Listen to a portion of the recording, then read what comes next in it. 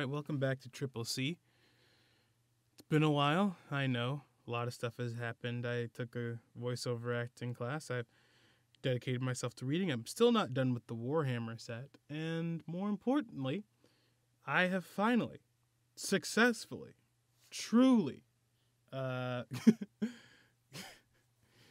experienced, I don't know, zen and relaxation after a while. Not just because of what happened after November 3rd and not what's going on right now, but just in general, relaxation is just great. I don't know. I've petitioned and gotten a little bit more time off of my job, mainly because of the fact that it was getting very stressful. Not that the job's bad at all, but circumstances are just make it stressful, specifically like the commute and everything. But I'm happy to have the job. I'm happy to work there. The coworkers are very nice. It's just one of those things where for something like me working in, I've discovered that it's very stressful working in retail for me sometimes. Nothing against people, nothing against retailers or anything like that. But sometimes for me it can get a lot. Now, I guess what I have been doing recently as well has been reading a lot more manga, and mainly just because I subscribed to Shonen Jump a couple of months ago. You know, the Shonen Jump subscription is like $2, and I thought, why not? You know, why not go back and do something? And I think the first thing I did, I dedicated myself to reading the entirety of One Piece up to like the current chapters, and I don't recommend anyone ever do that because it's just a lot of time and dedication to a couple of things that you might like. I think the fun thing about One Piece, I discovered while reading it, is just the wackiness of it all. The wild roller coaster ride it takes you on throughout the entirety of the series is just something that cannot be matched by any other piece of like literary work. It's like why people sometimes play Hideo Kojima games, because it's just getting into the mind of a creator. And I think it's the same thing sometimes with One Piece. It's trying to just get in the mind of Ichiro Oda. And seeing what he creates and what ideas he has. Because One Piece at points feels like 7 different things. I got the same feeling with Hunter x Hunter, where every arc is like 7. Every arc could be its own anime or its own manga without the characters in it. You know, like for example, the arc that they're on right now with Wano in One Piece is such a very distinct and interesting land that like I gotta slow down on mics, but that it feels as if it is its own story.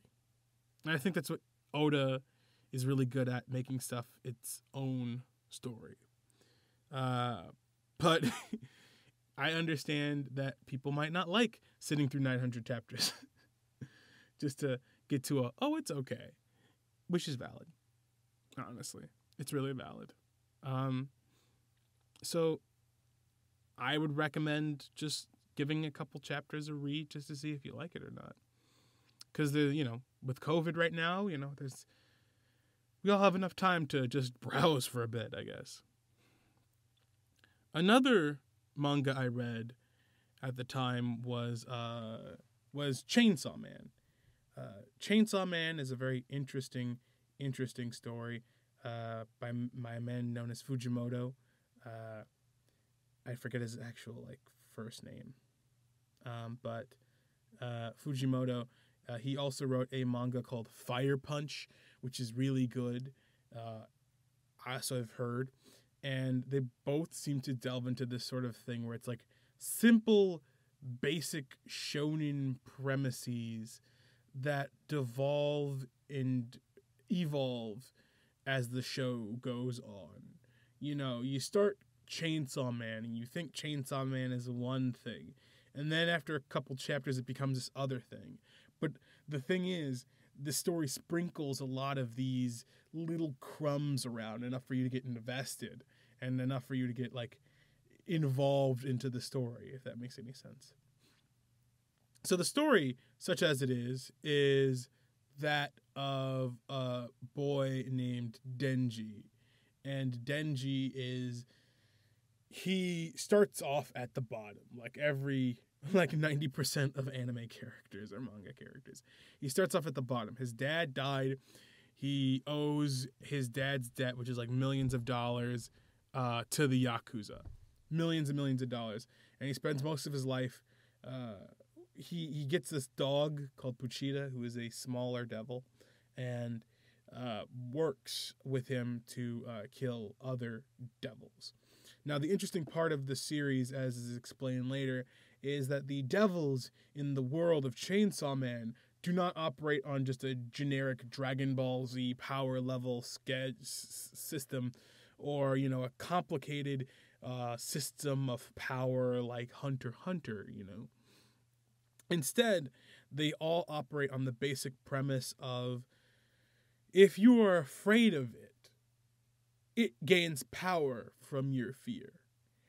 So, you know, we may not, I think one of the things that they talked about was, take, for example, a cup of coffee. You generally aren't afraid of coffee that much. I don't know you guys, but a cup of Joe has never really scared me. So if there was a coffee devil, it probably would not scare you that much. You know, it wouldn't jump out at you. You wouldn't be able to be like, oh, the overwhelming power of this coffee devil. But things like poison, infinity, darkness, puppets, zombies, those things gain a lot of power depending on how much people are afraid of them, especially darkness, which is considered a primal fear. So everyone sort of instinctively fears darkness. They fear not just the idea of, you know, lights off in a room, but rather the idea of darkness is in of itself as a concept, which is the darkness representing the unknowable, the unattainable, the finality, the infinite void from which normal people cannot fathom. You know, we may go and we may fight and we may live trying to pursue knowledge, but the darkness will always be there. The darkness of unknowing, the darkness of never having anything fully completed or understood. That's why it's so fucking scary, and that's why it's powerful. And in this world, the most powerful devil that isn't darkness or primordial fear is the gun devil, which, you know, kind of speaks to today's weird culture. You know, we all have some people like guns, but a lot of people do have a propensity to fear them, at least on an instinctual level. Because even if you don't have an opinion on Second Amendment rights or anything, you always fear the concept of a gun deep down inside, I theorize. And that is just because it's something that can end lives in seconds. And that's what the gun devil does upon its arrival, is annihilate people within a matter of seconds. It annihilates them all in just like a flash, like a Thanos snap. And that's one of the reasons why they have to fight the gun devil and kill the gun devil. Denji, with Puchita, is they get into a whole accident. I know this is a lot of explaining the world before explaining the characters, but Denji gets into a whole backstabbing incident. He dies, but Puchita fuses with him. The Chainsaw Devil fuses with him in order to become the Chainsaw Man. And with that, his head turns into a giant chainsaw. His hands have like jut out chainsaws, like Wolverine style. Like, just, it's super cool. And the best part about it, I think, is the detail of the gore and the details of the fights that Fujimoto draws. Really accentuate the gore and the power and the visceralness of every single battle. Because it's not like a shonen anime or regular shonen anime where fights can take a long time and they're very detailed and fancy free or whatever. I think Fujimoto in this case wrote it as the devils are just monstrous beings who just rip into each other and pull their guts out, and they just fight like rabid animals. So it's never like super, never super like fancy. It's all gory and sort of fighting and stuff like that, and bloody and, you know, radical. And this also is sort of given a polar opposite look when we have the normal scenes, the chill scenes, because outside of the fights, the art adopts more of a simplistic design to it. People aren't wearing a lot of fancy clothes, you know. It's not like a tight Kubo thing, Taito, the guy who made Bleach, where it's like, you know, complicated fashion and interesting designs, but that really accentuate the look of this one specific character. Everyone sort of has sort of this specific generic look to them, and I think in a way that helps bring the characters a little bit more of a look. It helps bring attention to their face, which helps bring attention to any small details in the story. You know, if everyone's wearing like plain clothes, it is a lot more important for the artist, at least in Fujimoto's case, it was a lot more important for him to show the face and show the looks of the characters. Eye movements can give away something. A head tilt can give away something. Slightly closed or widened eyes can give a look at something. Blushing or a drop of sweat can mean so many things in so many different ways in the idea of Fujimoto's art. And I think that's what, you know, we have in this world where we have, you know, One Pieces and Naruto's and My Hero Academia, where there's like hyper stylized drawings and all this other stuff. I think that Chainsaw Man instead goes for this, outside of the fighting, this weird, this very nice palette cleansing but subtle drawings and simple drawings, simplistic, not simple, but very, very minimalist style. The characters are great too, as I said. There's a lot of simplistic drawings and their facial motion, their facial designs, as well as the motions of their face. The way they carry themselves conveys a lot more in their characters than just the dialogue that they say. There are a lot of times where entire story arcs or ideas of story arcs or a character's personality can be explained in like just simple drawings.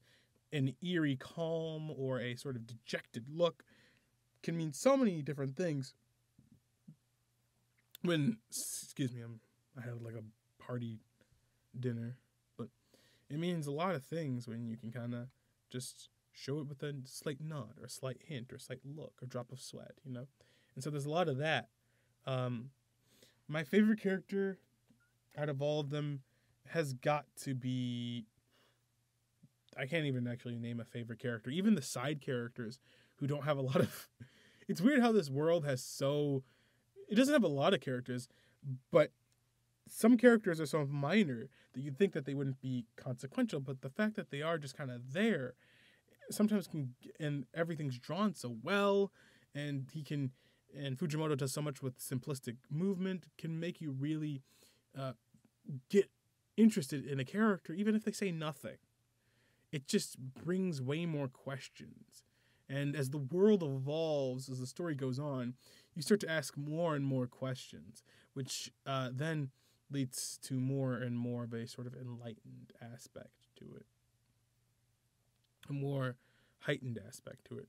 And people have already dug deep into the idea of Chainsaw Man and its subtle morals and subtle ideas, you know, like the idea of ignorance, the idea of man, and I mean this is not just as a man, but mankind constantly striving for more, the fear of knowledge, the control. It even tackles things like grooming, sort of grooming, I would say, and just the idea of friendship and kinship and what your family that you choose or the family that you're dealt. All this stuff is in Chainsaw Man, and it's only like 100 chapters, which is why it's a really decent read. The comics go faster, the chapters go way faster than I think even One Piece, which is why I highly recommend Chainsaw Man for people who don't really like the generic anime but still want to try something interesting. I also read another comic called Jagan, which is a wilder one, which I would not recommend to someone who's never read anime, because it's wild. And I think it's one of those things where it's really good, but that's because I've, for a long time in my life, I used to read manga as a kid. Whenever I got good grades on my reports or whatever, my mom would give me money and I would buy books or manga or what was it? Books, manga, comics, whatever, from a Barnes & Noble. I would just go to Barnes & Noble and get books, and she'd pay for them. And so, having part of my life in phases, liking comics, manga, and books, and, having a phase where I don't really read, and then coming back, and, that's accumulated a sort of threshold for me when it comes to that sort of stuff. And that threshold, I think, prepares me for a lot of the really messed up things that that Jagan has. So trust me, it gets weirder from the introduction. So our main character is a police officer, and he's fed up with life. He believes that he's living this dead-end job, even though he's a police officer. He's also really got this sort of weird propensity that we see even in the beginning, that he really just wants to live an interesting life, but he also really just wants to get an excuse to shoot someone, which, in the political climate of today is really fucked. Like, the fact that, like, he's outwardly really nice, but secretly inside he just wants to fucking, like, let loose and just shoot people he doesn't like. And he's in a marriage that seems happy, but he deep down inside doesn't want to get married, and he doesn't really like the idea of getting married because it's a finality to his life, and he's 27 and he's just fucked. I hate everything. I'm living this police, like, he's not like a cop. He's more like a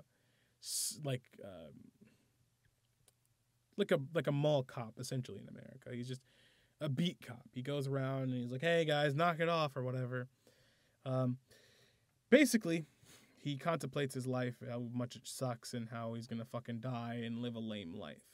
And then not giant, but weird frogs fall from the sky and embed themselves into people and turn people into monsters. And it's up to our main hero, their main hero, to kill them all and get these frogs. And it's a whole different thing. I don't want to give every bit of it away, but it's really good. If not fucking depraved and just really weird. The manga itself advertises itself as a new dark hero comic, and it truly is a very dark hero. You see in this show characters who come off as very nice only get ruined by their own petards and their own powers, no matter how good they are. It's as if to say, you can try and live a good life, and people will live good lives, and people do get good lives. But it's a very hard thing to live a good life, because you're always going to have that little side of yourself, like the main character, that just wants that you have to fight with every fucking day. That's like, God, this sucks. God, my life is horrible. I work in this dead-end job. I could smack the customer, something like that. Or, God, I don't like living here. I want to burn the house down. Or, we all have, like, or, stuff where you get mad at nothing. and it's your own mind gaming against itself. And sometimes we think that, but it's mainly because we don't know what we have until it's gone. We might not like our significant others. There might be days where your significant other annoys you, or you feel detached from them. But it's only when they're gone do you realize how important they were to you and how much of a purpose that they have in your life. And it's one of those things where it talks about that and does it in the most 0 to 100 way possible, I would say. There's a lot of times where the show goes when the manga goes from 0 to 100. And unlike Chainsaw Man, Jagan has really much a heightened version of character design. It's always heightened. It's all not like super absurdist, but like detailed. Everything is detailed. Everything is precise. Everything is interesting. And every detail of the house, every detail of our character and his abilities and his look and the enemy's looks and the places around it's very, very good. I will also give you a trigger warning for this manga. If you do read it, there are instances of rape, a lot of death, first off, and rape, just the sex is in there. So if you're young, don't read it. Murder, obviously, just a lot of very fucking red card shit. I don't even really want to give all of it away. But there are some points where I'm like, oh God, it's beyond weird at points.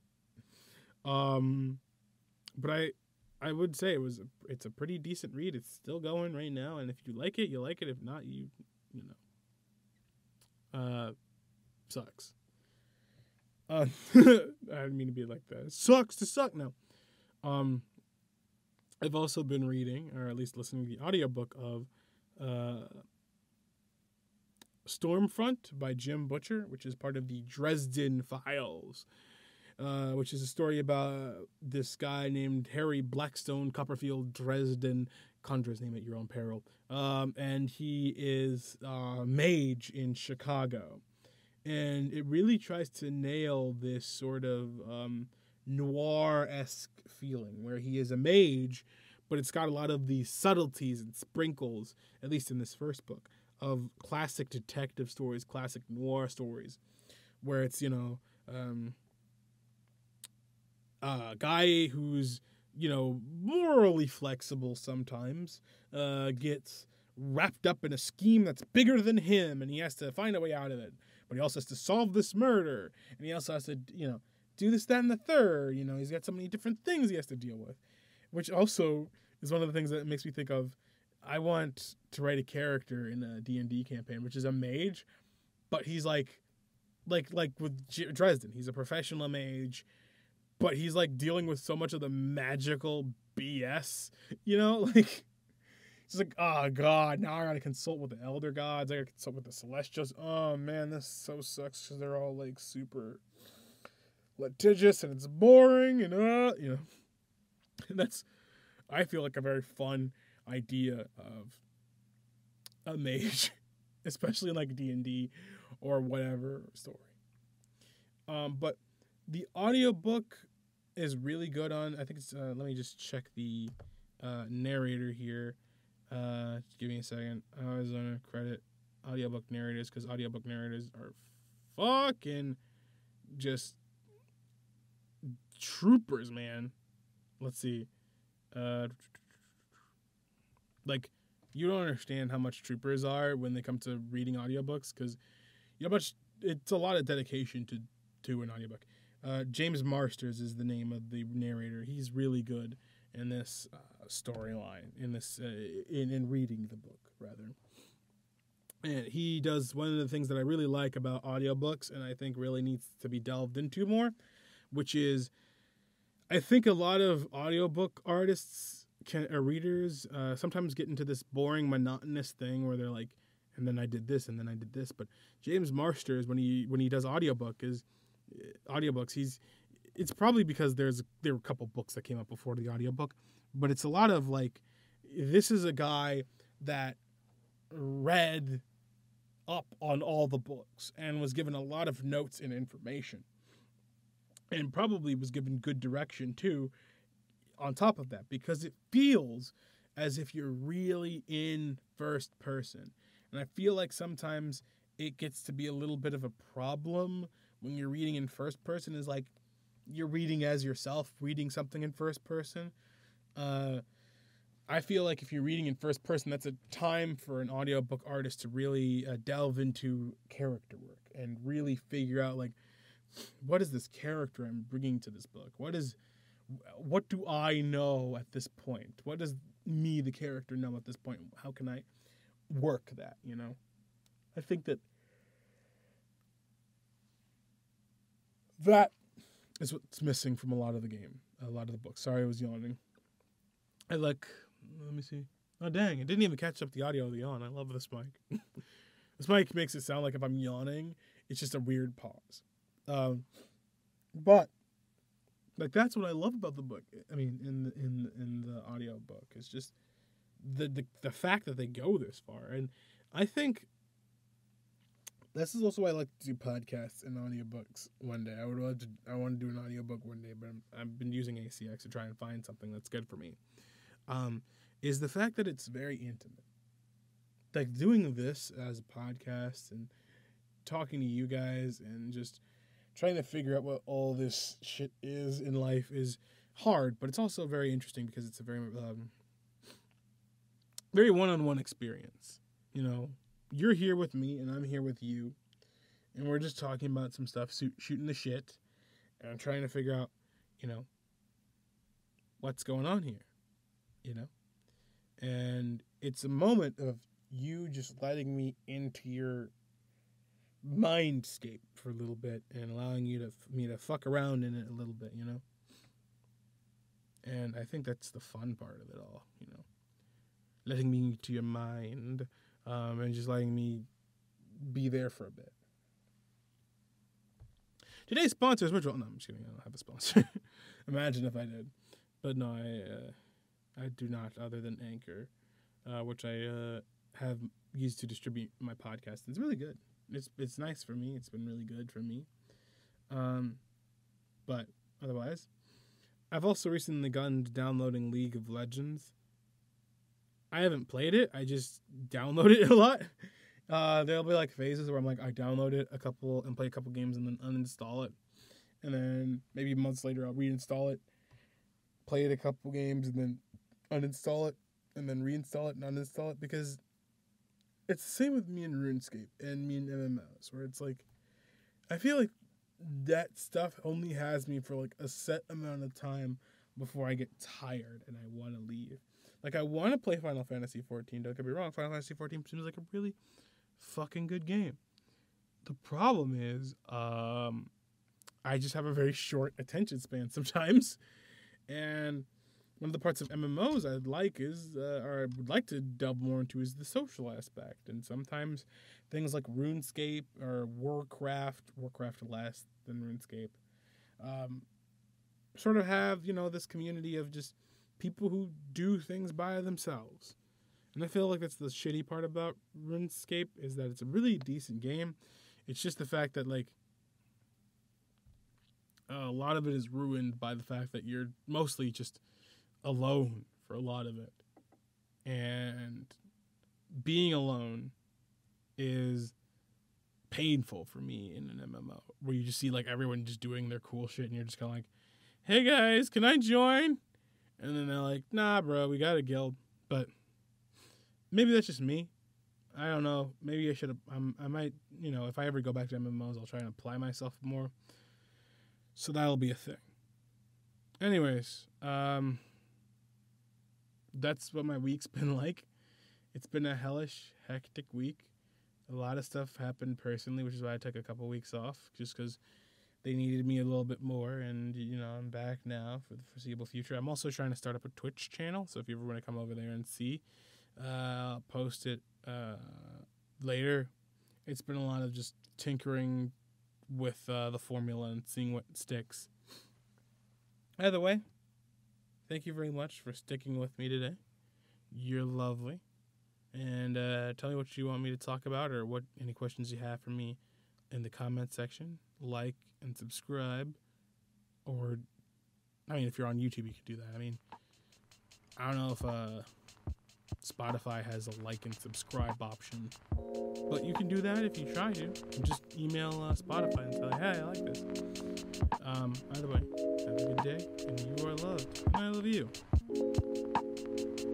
Shit, that didn't work. Hold on. I tried to turn it off with my mouse. We'll try this time with the spacebar.